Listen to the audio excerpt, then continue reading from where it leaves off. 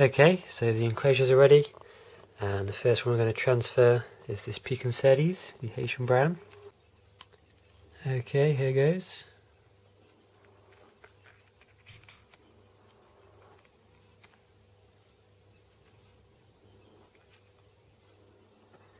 Yeah, wasn't too bad.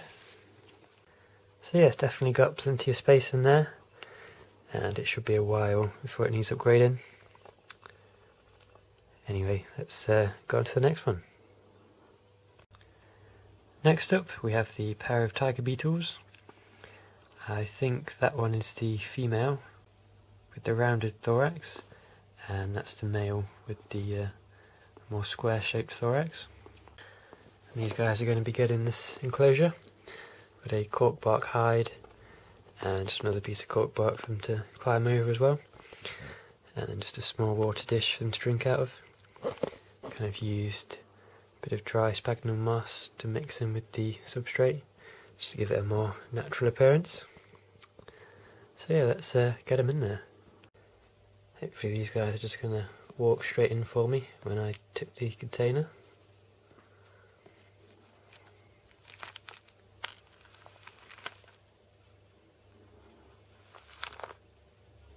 There we go. Let's get the other one to go as well.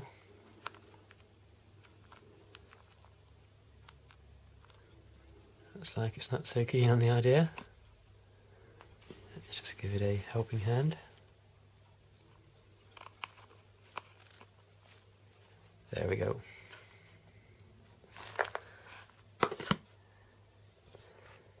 Yeah, hopefully they'll like it in there, and I'll do an update in a few days. Next up we have the Ambalfori. I've actually already got her into the enclosure. She's been a little bit defensive, but that's to be expected from a baboon species. But yeah, this is the enclosure. A piece of cork bark that's been made into a hide, so I'm sure she'll head down there and make a burrow. Yeah, it looks like she's actually climbing out herself. Amazing blue on the legs. Yeah, I need to get the lid on pretty sharpish because I don't want us to make a break for it.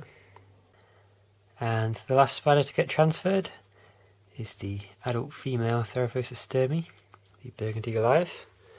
She's got a nice big enclosure with a massive hide, and I've decided to put the T-Rex skull in there as well for decoration.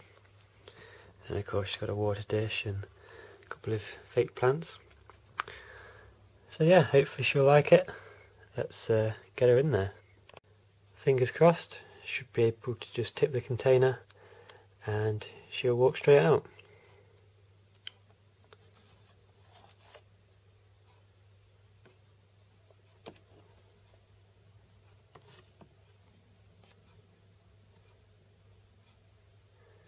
She's decided to actually hold on to the tissue paper there. Didn't want to have to do this, but I'm going to have to give her a helping hand, which means we may get haired, so fingers crossed she's in a good mood.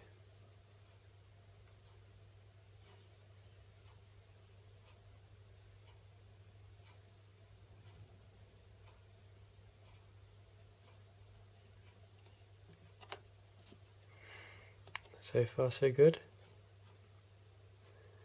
Let's see if she'll walk out now.